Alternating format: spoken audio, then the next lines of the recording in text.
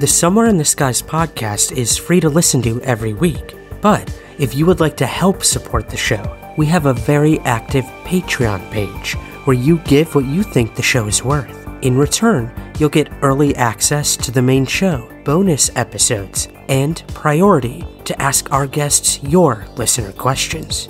Your support truly makes the show continue and grow. So, to learn more and to join, visit patreon.com/somewhereskies.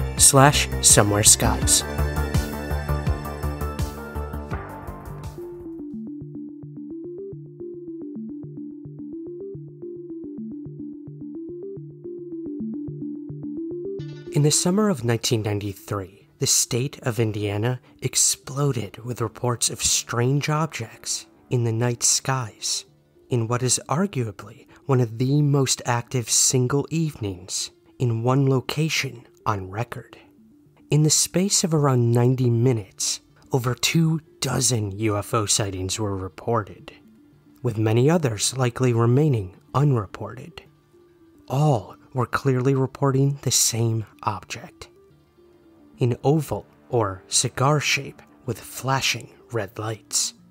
Even more intriguing, timelines put together by UFO researchers and investigators would appear to suggest the object, whatever it was moving in a very purposeful and seemingly predetermined direction. So just what was taking place over Indiana? Were extraterrestrials calmly making their way to their final destination in the American Midwest? Or was there a more down-to-earth explanation? Possibly one that revolved around secret military technology? Or were the many dozens of witnesses all genuinely mistaken in what they thought they saw that evening? Just what took place remains a mystery. A mystery that very well might have secrets yet to be revealed. This is the Flash UFO Wave of 1993.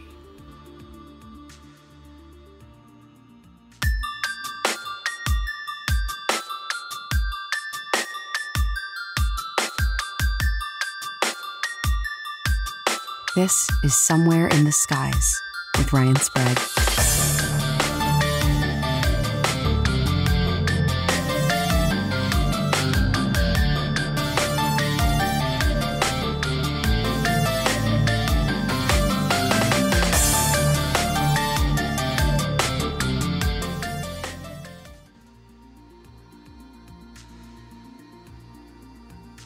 It was July 13th, 1993, and it was a night like any other in Indiana.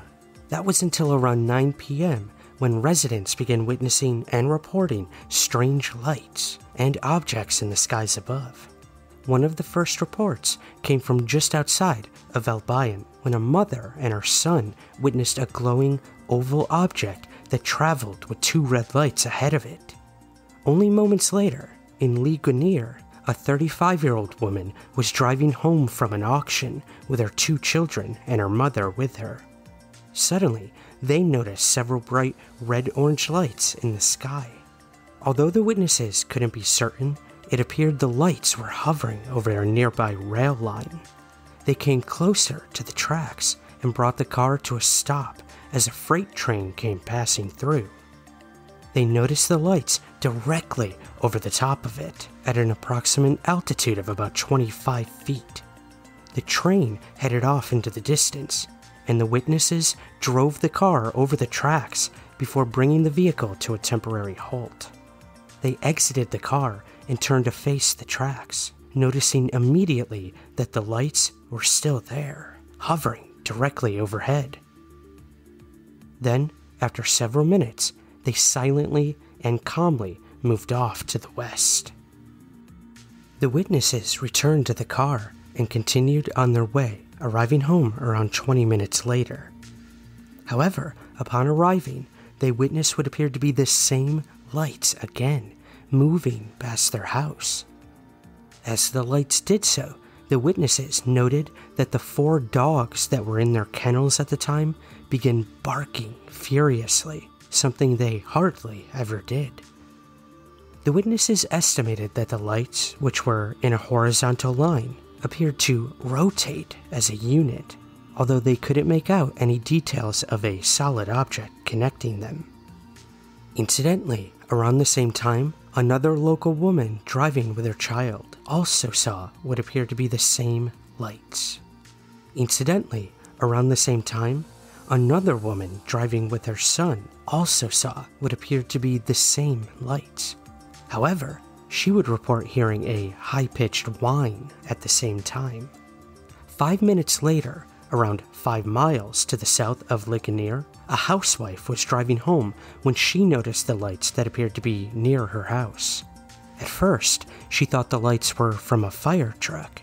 By the time she pulled up outside her house at 9:10, she could clearly see a stationary object hovering around 20 feet from the ground. 2 red lights flashed on the side. She noticed that 2 other motorists had brought their vehicles to a halt and were also looking up at this bizarre object. There appeared to be no sound from the craft, but the ground beneath it was awash in a red glow of lights. At this point, the witness ran into her home in order to tell her husband of the strange events unfolding outside. They followed her outside the house, eventually seeing the glowing object for themselves. The lights eventually moved off into the distance. At around 9:15 p.m., just outside of Columbia City, a local resident and his neighbor witnessed strange points of lights in the sky. They estimated that the lights were around half a mile away from them and approximately 100 feet off the ground. They reported hearing no unusual noise or sounds while the lights were in view, which they were for around 2 minutes. At approximately the same time in Syracuse, a 65-year-old former pilot was at his farmhouse when a sudden humming sound caught his attention. In order to try to locate the source of the sound, he ventured outside into his backyard. There, approximately 600 feet in front of him, and around 50 to 70 feet above the ground, was a cigar-shaped object. The exterior of the craft was a dark gray color, and it had a bright red light at either end. The witness estimated that the object was just short of 300 feet long and around 20 feet wide. He also recalled a strange humming that appeared to come from around the object as opposed to from it. As he watched the object, it rose slightly to just above the treetops and drifted away, eventually disappearing behind the trees and out of sight. It remained in view for around 7 minutes total. Also of interest, much like the case in Ligonier, dogs on the farm howled and barked as the object passed overhead. The witness would recall that the dogs only ever acted in such a way when a train passed by, or when they heard sirens. Furthermore, several days after the sighting, the witness developed strange hives and felt decisively unwell. Whether this was a coincidence or whether it was connected to the relatively close proximity of the object is unknown. Only 5 minutes later, near Cromwell, the witness's mother also reported seeing the strange lights as she let one of her dogs out into the yard. As she did so, all of her dogs began to bark wildly. The woman was eventually joined by her daughter, and they watched lights as they disappeared into the distance. They noted that at one point they appeared to rotate as if changing direction before vanishing at breakneck speed. By 9:30 p.m., the Noble County Sheriff's Department was made aware of several UFO sightings, most of which were described as a dark object with red lights, which appeared to be moving at low altitudes. From there, though, the sightings and reports would just keep on coming in. Another sighting from just outside of Ligonier occurred at 9:30 p.m. when 2 teenagers driving along Sparta Lake Road heard a strange humming sound and noticed several strange red lights. Fascinated, they pulled the car to the side of the road so that they could get a better look. They watched for several moments as the lights made their way over the fields and farm buildings that lined the roadside. The lights eventually disappeared from view, getting closer together as they did so, which suggested an acceleration. By the time the witnesses arrived home, the young girl ran inside to tell her mother what she'd seen. The mother, who had also seen the lights too several minutes earlier, would recall how her daughter looked like she'd seen a ghost. At around the same time, a man and his teenage son were watching a baseball game on television in Whitley County when they saw 6 to 8 red lights through the window. When he looked closer, the witness felt sure the lights were part of some object, telling a local newspaper that it had lights, it was quiet, it was low, and it was slow. He also noted that it was so weird because the object was so quiet. It hovered for several moments just above the tree line before heading off into the distance. In Cromwell, also at 9:30 p.m., a woman and her son were driving home to their trailer when they witnessed an oval pattern of pulsating red lights in a straight line. By the time they pulled up to their trailer and had gotten out of the car, the lights were directly above them at an altitude of around 10 feet. While the red lights brightened and then dimmed, the witness's son claimed that he could see fainter blue lights in between them. The witnesses then described the lights arranging themselves into 2 rows and then moving into the distance in a way that suggested that they were part of the same object. Also of interest, the 2 witnesses claimed to have heard a high-pitched whine while the object remained in sight. Perhaps one of the most intriguing and detailed incidents of that night occurred at around 9:30 p.m. around 5 miles west of Wolf Lake, when 4 members of the same family witnessed the bizarre lights when returning home. According to a report, as they were traveling along the highway, they witnessed 3 red lights that were moving parallel to them in the same direction. They watched as the lights moved across the sky, noting how they remained completely silent. From the way they moved, the witnesses believed the lights were separate objects. They continued to watch them until they disappeared into the distance in a very definite direction. Noted in his report for MUFON, investigator Bruce Engstrom noted that the above report fit with several other reports of red lights being northwest in Noble County, further noting that they appeared to be following Route 33 from Fort Wayne to the northwest. The family arrived home around 15 minutes later. As they were heading inside, 2 more lights appeared in the sky. However, they felt certain that these lights were the lights of 2 helicopters, perhaps not least as the typical sound of a helicopter in the distance could be heard. Whether their presence was connected to the strange lights that had been seen in the skies only minutes earlier or not is unknown. Around the same time, in Kimmel, a local woman was driving home when 2 flashing red lights over the trees caught her attention. After pulling her car into her driveway, the lights still flashing, she pressed the button on her electric car garage door. However, the door would only go a part of the way up. She got out of the car, leaving the door halfway open, and ran inside to inform her husband of the strange lights overhead. They both watched them for several minutes before they floated away. Incidentally, when the lights left, the garage door began working as it should. 5 minutes later, at 9:40 p.m. in Legionnaire, 2 police officers who were on patrol witnessed an object with red lights flying at a low altitude near West Noble High School. To begin with, they believed they were witnessing a small aircraft in distress. However, when they realized there was not a sound to be heard coming from the object, they realized they were looking at something a little more out of the ordinary. One of the officers would state to the local newspaper that they witnessed a great big object, maybe like a 747. The 2 officers followed the object for several minutes before it disappeared behind the trees.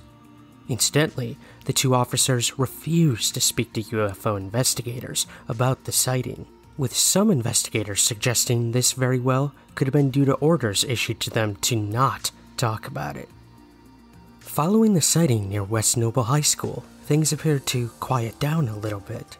However, less than an hour later, At 10:30 p.m., just outside of Topeka, a local resident was alerted to something strange taking place by the suddenly agitated barking of his dogs. Grabbing his rifle, the witness went to see what was unfolding.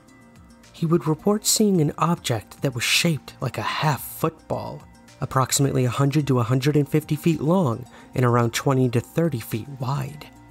The object was around 300 to 500 feet away from him and appeared to be hovering over the Elkhart River. The witness watched the object for about 20 minutes, even firing his rifle in an attempt to get a response from it. No response came. Then, the object suddenly began to move silently away from him, eventually disappearing from sight. Dozens and dozens of reports continued to come in. And then, just like that, around 90 minutes after they began, the sudden flash wave of UFO sightings over the northeast part of Indiana came to an abrupt stop.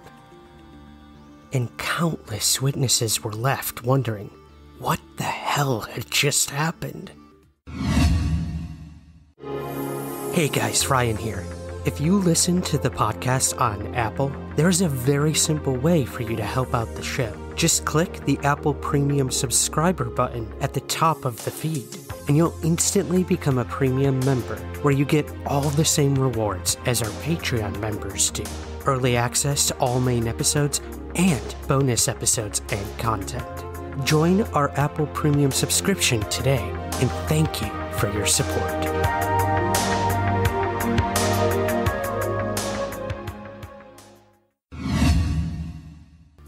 Although it wasn't remembered well outside of UFO circles as much as we might expect, given the flurry of incidents that evening, there was a certain amount of newspaper coverage at the time. Indeed, it was when many residents read the newspapers the following morning that they began to realize that many people than just themselves witnessed the strange lights, and quite possibly encouraged many to make a report of their own. Perhaps one such couple were Robin and Earl Todd, who claimed that they witnessed the strange lights, as did their two daughters, but it was only that they read the paper that it kinda clicked. After reading the accounts of some of the other witnesses, Robin Todd would further state that, quote, from the way they described it, it sounds the same as what we saw. Robin Todd would further offer the newspaper that none of them wanted to say that it was a UFO, but that it was something that didn't act natural. Incidentally, she also conceded that they were not sure whether to speak of the incident or not, because people might think they were weird. Retired Air Force Master Sergeant Clarence McDaniel stated to the Fort Wayne Journal-Gazette that the objects could very well have been Apache helicopters, which he described as, quote, really quiet and very swift. Another expert, Sergeant Charlene Boos of the Indiana National Guard, described the Apache helicopters as awesomely quiet. But the question needs to be asked, could a helicopter really be that quiet so people would not realize what it was? It's possible. However, it's still unlikely, as there were no known Apache helicopters based in Indiana. Although that is not to say it couldn't have entered Indiana airspace from elsewhere. While some suggested the Doppler effect might even be an explanation for this, when the source of the sound waves moves and so causes people to hear sounds different to how they might expect, it would not account for a complete and total lack of sound. It should be noted that several UFO sightings did occur in Indiana prior to the Flash UFO Wave. On one evening in Marion, when a local resident was walking through their neighborhood with their aunt, they turned a corner and headed along an apartment complex opposite, which was a radio station and a large field. It was as they were looking towards the field when the witness's aunt suddenly drew their attention to a strange light over the top of the field. At first, the witness believed the light was nothing more than a helicopter, until they realized it was moving in complete silence. Both of them stood completely still and studied the anomaly closely. They could clearly see a dark object with very bright lights at both ends moving across the field. It moved over the top of the radio station, heading closer to them as it did so. So close that they could almost see under it. Then, without warning, it exploded into a red flash and disappeared quicker than anything they'd ever seen before. It's perhaps worth noting that another UFO case from Indiana occurred a little over a year later on August 31st, 1994, in Mungo, around 40 miles from Fort Wayne, and only 5 miles from the border of Michigan. On the night in question, at around 8:30 p.m., the witnesses, quote, J.K., a fire supervisor for the Forest Management Division, quote, D.B., a firefighter, F.B., a retiree, as well as a Michigan State Trooper and a retired postal worker, all from the neighboring state of Michigan, were sat around their campfire at the Trading Post campgrounds. J.K. would later tell UFO investigators that they suddenly noticed a strange object that looked at first similar to the moon. However, when he realized that the moon wasn't visible that night, he knew that whatever the glowing object was that was visible through the trees, it was something out of the ordinary. As they continued to watch the object, it suddenly moved out from behind the trees. It hovered for several moments in front of the shocked campers near the road. J.K. would state, quote, it was a flying saucer, and that the white glow of it turned transparent. He would further recall that it looked like a white strobe light on top of a dome, while underneath a bright red flash of light, also like a strobe, flashed several times. The next thing the men realized, the object had vanished into the distance very quickly within seconds. The following day, 2 other corroborating witnesses offered to J.K. what they had seen the previous evening. 2 hunters who had been on their way to the campsite were around half a mile outside of Mungo when they witnessed a bizarre, glowing white object moving off to the east with great speed. What's more, later investigations would unearth other potential corroborating witnesses in newspaper reports. The first was a family named as the Martins, who claimed to have seen the object and that they were certain it was nothing terrestrial like a blimp or a helicopter. The second sighting occurred in nearby Hamilton at around 8:45 p.m. when a husband and wife, along with their 2 daughters, witnessed a glowing object that moved silently at an approximate altitude of 100 feet, which was the same altitude that J.K. claimed to have seen his object. All of these sightings remained unexplained, and it's not known if there's a connection to the wave of sightings that July evening the previous year. Just over a decade after the July 13th, 1993 UFO wave, another wave of sightings hit Indiana in April of 2004. According to an article in the South Bend Tribune, multiple residents around Rochester reported a, quote, disc-shaped object at around 10 p.m. on April 8th. One of the witnesses, Bev Carpenter, and her teenage granddaughter, Shanae Carpenter, were pulling into her driveway when Shanae suddenly exclaimed, quote, Grandma, what's that? When she turned her attention to where her granddaughter was pointing, she could clearly see the bizarre-shaped object above them. She would recall that there appeared to be lights sort of aiming downward, with some heading to the sides, and there was no color and no sound, and that it simply hovered right above the tops of the trees. The lights appeared to be in 2 rows of 3 each, equally separated. Carpenter would recall that the object had begun moving slowly, heading eastward. It was soon blocked from their sight by the houses. Both Bev and her granddaughter ran to the front of the driveway, but by the time they arrived, the object was nowhere to be seen. They weren't sure if it had disappeared quickly into the distance or if the lights just simply went out. In total, from first noticing the craft to it disappearing from sight, the entire episode lasted likely no longer than a minute. Bev would report the sighting to the Fulton County Sheriff's Department, who received several very similar calls around the same time from other residents around the region. And there is a strange detail worth noting about Bev's reporting of the incident, eventually to Peter Davenport at the National UFO Reporting Center. She would report the details by telephone to Davenport and agreed to email an official report. However, she would claim that when she tried to do this, her email failed with a simple message and instruction stating, quote, "difficulties, try at a later time." She further stated that as this was happening, her lights dimmed several times in her home. At the time the report went out to the South Bend Tribune, Davenport claimed he had received a dozen calls regarding the sighting in Rochester. The following morning, Bev contacted the local radio station, WROI, and agreed to speak live on air. According to the news director at the time, while Bev spoke about her encounter, the station received 10 calls from other members of the public who had seen a very similar, if not the same object on the night in question. Both of these UFO waves in 2004 and 1993 in Indiana could possibly have similarities to the much more well-known Phoenix Lights incident that occurred just short of 4 years later over Arizona in March of 1997. We might recall that Bruce Eggstrom noted that the lights, or object, appeared to be taking a very definite route over the state of Indiana.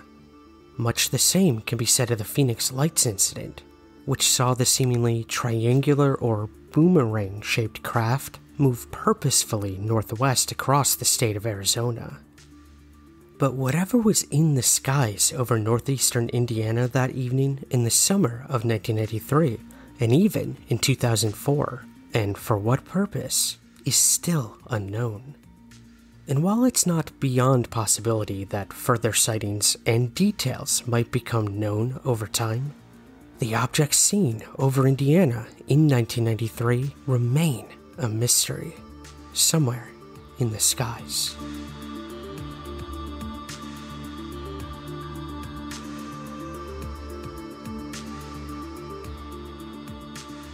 This episode was co-researched and co-written by Marcus Loth. To learn more, visit ufoinsight.com. Please take a moment to rate and review Somewhere in the Skies on Apple Podcasts, Spotify, or wherever possible. It helps us gain visibility and find new listeners. You can support us on Patreon, Apple Premium, in our merch shop, or in many other ways. Visit the show notes to learn more, and thank you in advance. You can follow us on Twitter at Somewhere Skies and Instagram at Somewhere Skies Pod. Thank you for listening, and remember, keep your feet on the ground, but never stop searching somewhere in the skies.